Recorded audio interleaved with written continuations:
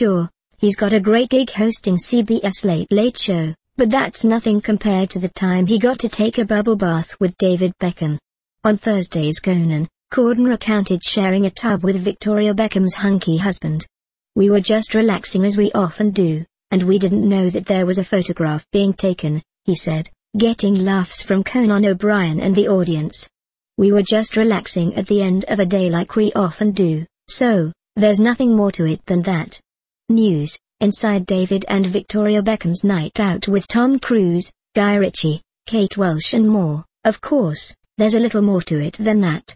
Corden and Beckham were actually shooting a sketch for Comic Relief, a UK charity raising funds to help eliminate poverty around the world.